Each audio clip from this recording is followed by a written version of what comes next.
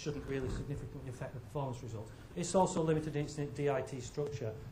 So, I mean, today people are moving towards a DC-based naming scheme. But again, that shouldn't affect the performance, whether it's a country at the top or a DC at the top. So we thought that it didn't invalidate what we were doing. That's the structure that we had with country. Then the organisation was the University of Salford, with a number of organisation units and a number of organisational people. And we built 10,000, 100,000, 1 million, 10 million. We originally were going to do 100 million as well.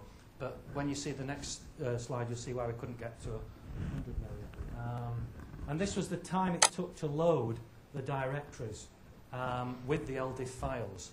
And you can see that, well, the reason we gave up with Novell was that Novell was an order of magnitude longer on just the 10K results. And when we did the 10K performance test with Novell, it was also an order of magnitude slower.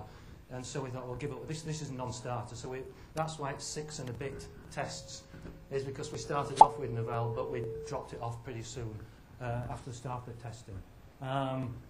You can see we loaded 1 million with all of them.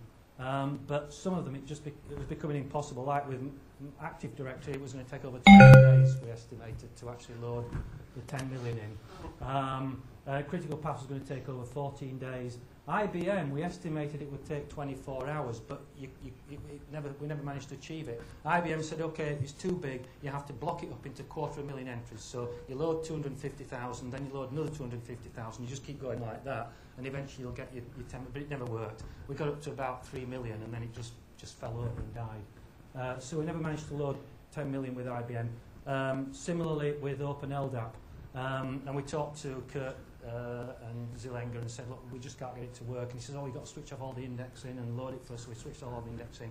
But it still couldn't get it to work either. So in the end, we only got 2 directories that loaded 10 million entries. And that was Sun1, the iPlanet software, and the BT Syntegra one. And the BT Syntegra one was absolutely amazing. I mean, it only took under 2 hours to load 10 million, which is absolutely staggering. So that one, we could have loaded the 100 million, but we ran out of disk space because you had to actually create all your LD files and then load them in, and we didn't have this, so in the end we never managed to do the 100 million. But that would clearly, I think, the performance. Syntegra would have been the only one that was realistically to load 100 million entries in it. And from the performance results, you see that Syntegra starts to win when you get up to large numbers, 10 million and above. Syntegra's probably the directory you want. So what test we did? Simulated read, where you put in the distinguished name of the entry and you get the contents back. Pretty straightforward, and that for our prescription application was what we needed, because generally the pharmacist would actually know the distinguished name of the entry, and you just go to the entry and read the prescription out, so we wouldn't need to do searching. So that was an important test for us. But we also did full subtree search with exact match on common name, and also with substring matching on both indexed and unindexed attributes to see what the difference was. And then we added an organisational person entry, and we added indexed and unindexed. Again, for our prescription was going to be an entry on its own, so we would be adding entries into the directory and retrieving entries, so we needed to know the performance of adding and removing entries. And whether the indexed or unindexed, we knew that would make some performance difference, so we wanted to know what was the difference of adding entries when you've got large sizes. And then the final test was a mixed operation where it did a whole set. So directory market did like 50% searchers and 10% modifiers and 10% as 10% delete statistics on the last slide. And it just did a whole mix, which is what we wanted to know for our particular environment. How would they perform? How would it come out overall? So those are the tests that we formed. So here's the results then for, first of all, just a basic read, where you give it the DN, it's a base object, you're not doing any search, and just go to the base object, retrieving the attributes. And these are number of operations per second. Well, they're actually all very healthy. You can't really criticise any of them other than Novell. I mean, Novell is nearly an order of magnitude worse than the best ones. And in fact, Open LDAP was about the best in that particular performance, which is really good, because that's free, we can have it. And it's got a really good performance in that particular test. But as I said, they're all very healthy. And the other thing is, they didn't degrade with time, with size. So we're really saying, well, it doesn't matter how big your directory is, you read the entry, you're going to get extremely good performance. The next thing now was a search where we did a full subtree search. This was searching from the University of Salford. It said, find this common name Joe Blogs or find whoever. And it would search. But again, the performances are really very healthy, aren't they? You're talking about 1,000 or 2,000 operations a second. And again, that doesn't seem to alter with size, except with Microsoft Active Directory. There was a tail off there, but because we didn't have 10 million, we don't know whether the tail off, whether it was just a blip or whether the tail off would continue. But most of them, they were pretty consistent, and that's an interesting result in itself. It means that the vendors have really got good, efficient, binary chops or whatever for actually finding stuff. So next one, substrings match. Now this was actually, well, it doesn't say in the paper, but it was actually leading substrings. So all the searches were leading substrings. In other words, search for David asterisk or David ch asterisk, something like that. And the length of the substring was randomly set by the software, so the directory mark software. So it might have been 5 characters, 6 characters, 7 characters, something substring, leading substring to find it. And so the performance there for IBM is significantly worse, as you can see, than the other ones. But Active Directory's got good results, Syntegra's got good results, iPlanet's got good results. So again, this is very, very fast performance. So we're very, very pleased with the performances we're getting for the searching. Now, when the X500 standard was originally written, it actually said in the standard, this has been tailored for databases where there's a high retrieval and a low amount of updates. So they said it's not a relational database, it's not designed for general updating, it's going to be tailored to that. And when we come on to the next test, which are the modifications, we'll see why, because they suddenly, boom, the performance drops fantastically when we start to do modifications. So full subtree on unindexed. Now, this one, I can't explain this. Some directories were faster on unindexed and some were slower, and that to me, it just scientifically didn't make sense. I couldn't work it out why it was. And I asked the guys, I said, look, you've got something wrong with the test, rerun the tests, there's something wrong here. I didn't believe the results they were giving me, actually. But they reran them and said, no, this is genuinely what we're getting. And I thought, I just don't understand how they can get a faster result with an unindexed attribute than with an indexed one. But anyway, those are the results. Again, all very, very healthy performance results there. So now we come on to add with indexing. And the two interesting things here. One is the performance is hugely worse. I mean, we've now gone from thousands of operations a second to tens of operations a second. So there's a couple of orders of magnitude difference. But the other thing is that it really starts to drop off significantly with size as well. Whereas with the searching, the performance was constant. Didn't matter how big the database was, you're always getting the same performance. Now, you're getting this huge drop-off. And the drop-off was varied between products. So you can see critical path dropped off the most. It was actually the best performer on the small sizes. But as it got bigger, its performance got progressively worse. Whereas the Syntegra one, the performance was more or less constant up to 1 million, and then it only started to drop off. So the drop-off varies very much from product to product. So that's the sort of interesting factor from that one.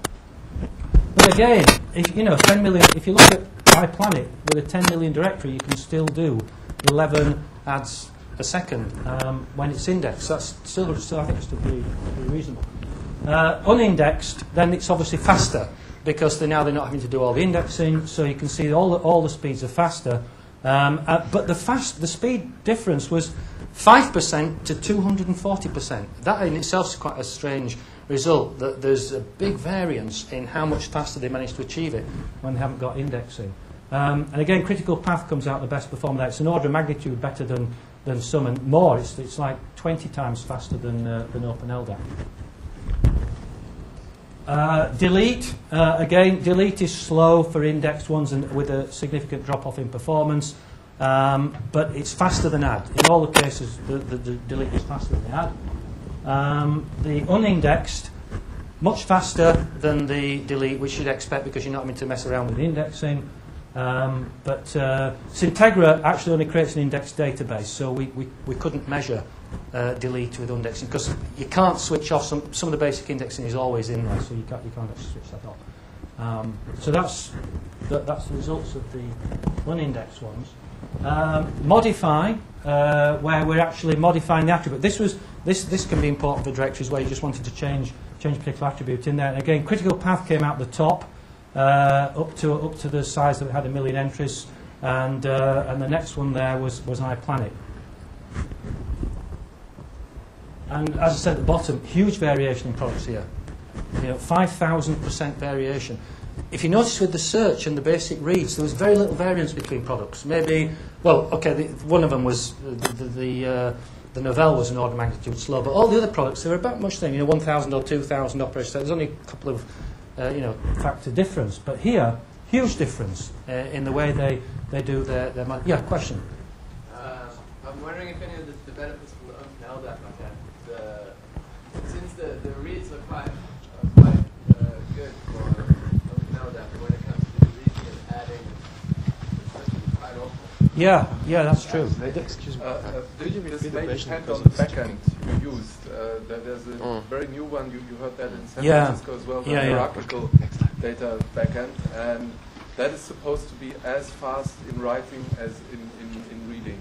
Yeah. So it would be very interesting to make these tests with the HDB. Yes. In fact, I accept your point. I mean, you have got a choice of backends with the Open LDAP, and I think the one we used was a Berkeley database backend. Yeah. It's much faster. Yeah. We use it and it's much faster. It is. Okay. So what you're saying is if you change the backend, then you get a significant improvement. What about the reads? Are they deteriorate or? Well, the reads are the same as in BDB, but the writes are far faster with the HDB. Okay. But this is just in the developers. So in the stable version, it's not yet there, but it soon will be. We did this test last year. Yeah. So it might be useful to redo the Open LDAP tests with the HDB backend. So that's a useful point for people to know anyway, that Open LDAP are addressing this particular problem. And then unindexed, modifying an unindexed one, then this is faster, but there's still a huge variation between the products, and you still get a drop off with size. So that's what I expect. I expect unindexed to be faster. That's why that search one I couldn't understand it to explain it. Then the final one's the mixed operations now. So we've got 50% search, 12% add, 10% delete, 16% modify, and 12% modify RDN. And now when you've got this big mix, we find that critical path comes out best for small sizes, because that was always faster on the modifications. So whilst it was a little bit slower on the searches, because it was faster on all the modifications and half the operations are modifications, then that comes out better. Now in our particular project, that means critical path's the best one, because we write a prescription into the directory, the pharmacist retrieves it, okay, the pharmacist then modifies the prescription, writes it back again, and then the PPA retrieve it. So we've got sort of two writes and two retrieves. So it looks for our particular use, critical path would be the best one.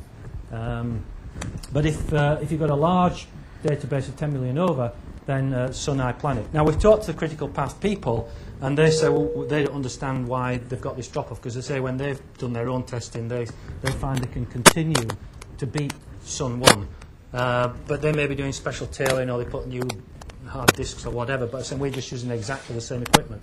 Yeah? My question is, how did the hardware and operating system differ from for each platform? Right. It was a dual use system, so that it ran Linux and it ran Windows, and so we had to use whichever operating system was appropriate for the particular product. Right. So for Open LDAP, it would be running under Linux, but with Microsoft Active Directory, it would be running under Windows. What I haven't done is put a slide which says which one was exactly running under which platform, which is the question you're asking. So the short answer is I don't know. And the iPlanet was running on Solaris? No, they were all running. No, absolutely not. No, they were all running on the Dell machine. So they were running either under Linux or Windows. Yeah. Okay. Yeah. So we only had those two operating systems. It was either and it was a dual boot one. So you could either choose to bring it up under Linux or choose to bring it up under Windows. And we used it for whichever product we were using. Okay. So these are the conclusions overall. Critical path was fastest at modifying and fastest in mixed tests up to 100k. So, but you have to pay for it. So I suppose that, you know, that didn't come into our ballpark, because for a commercial organisation that's doing prescriptions, then I think the cost of the software is probably negligible in the overall running cost of the operation. But Sun1 was a top performer, over 1 million entries, and it was also one of the fastest at searching for smaller trees. And that one you can get free as well, so that's probably a good directory choice for people in this audience. IBM and Microsoft Active Directory are only average performers, so that unless you've got some other reason for using them, then we'd say, well, you know, don't use them. Open LDAP was one of the fastest searches. We've talked about this, some worse performance for modifications, but people in the audience have now said there's a new back-end coming for Open LDAP, and with that new back-end, that should help to rectify those modification performances. And Syntegra was fastest at bulk load. It was very, very impressive at that bulk load. I mean, it was just unbelievable that it would load so fast. Interestingly, Syntegra doesn't have a native storage format. So its native format for backups and restores is LDIF, whereas all the other products have got some native format that they bulk load stuff down and retrieve it from, which will obviously be faster than LDIF. But we couldn't do mix and match tests, and because the software would only produce LDIF files anyway, we had to do LDIF load for all of them. So that's very, very impressive for Syntegra. And then Novel was too slow after the first couple of tests that we just discounted using it anymore.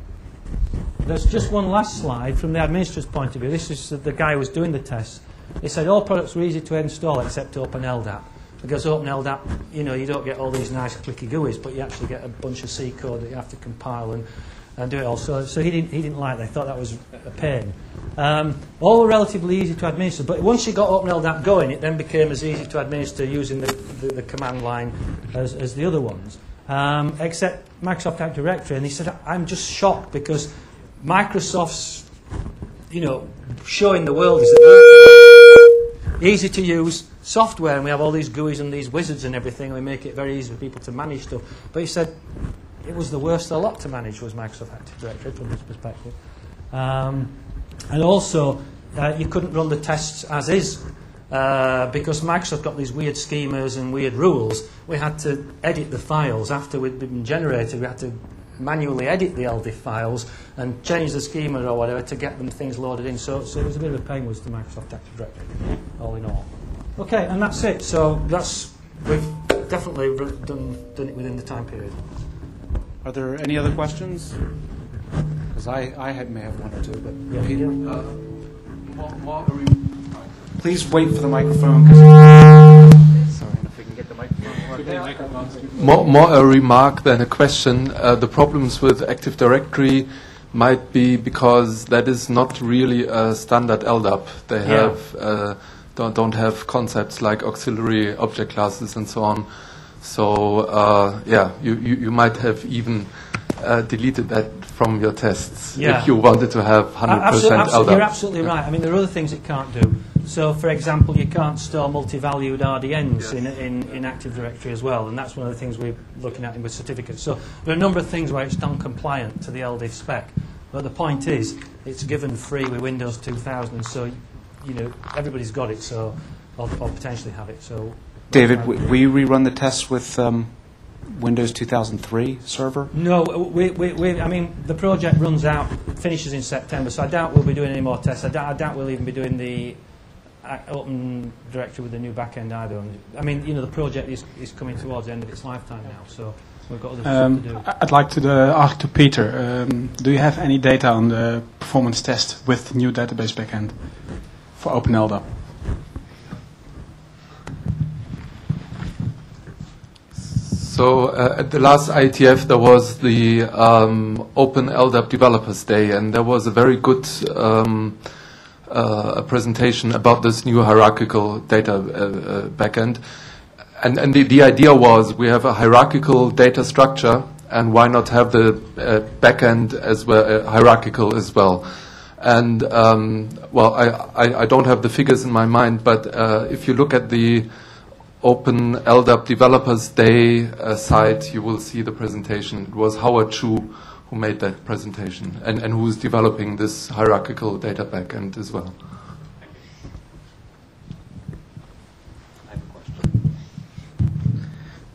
So in your server configuration, you had 512 megabytes of memory. Is that a reasonable memory configuration when you start talking about 1 million or 10 million? No. In fact, that's probably why the critical path one started to tail off, I would guess. And do you think that applies to Novell and even OpenLDAP? Yeah, it could do. Yeah. But it is interesting that some did perform well in what's probably a minimal memory configuration for that size. That's right. Yeah, you're right. It is probably minimal memory configuration. But I mean, the thing is, you're obviously not going to change the configuration of the machine to suit the product, because then the tests are not comparative. You have to use the same environment to do all the tests in to get a fair comparison. Yeah. Okay. As a general comment to everyone, we may wonder why we would want to consider running directories with 1 million objects in them, because, I mean, who of us, except for very large institutions, have millions of people? But keep in mind that we're talking about directories that are not going to be just people. You know, you may want to put printers, computers, vehicles, books, whatever you can think of in the directory. So as we are in the infancy of directories, I think this kind of work is very important to prove the utility of a directory and that these things do scale, especially to those who have to provide services to millions of people, like an entire state or an entire country.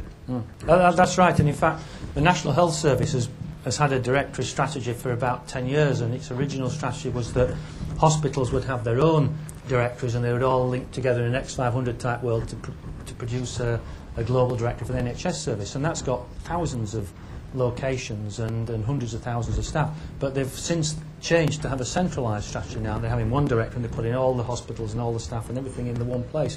So I think that is the trend, because performance shows, and I don't know if you remember the original results from the DoD, but the DoD built one of the biggest distributed directories, didn't they? It was the biggest contract that was ever launched for directory services in the 90s. And they built this big distributed directory with loads of X500 servers. And they were finding that when they went chaining through half a dozen servers, it was taking 30 minutes to get the results back, literally. Yeah, and so the DoD again decided this is a wrong strategy. We're going to go for bigger centralised ones. So I think that the trend is that people go to bigger centralised directories because you get a much better performance. And you've seen from those figures there, the performances are, they're very, very, very healthy for 10 million entry directories. Do we have any other questions? No? David, thank you very much. Okay, thank you.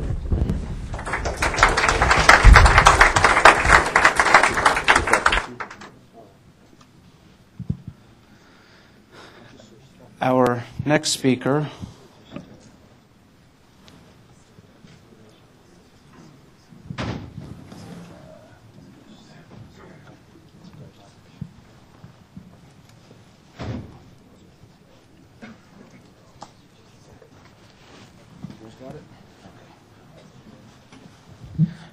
while we get the technical details worked out, our next speaker is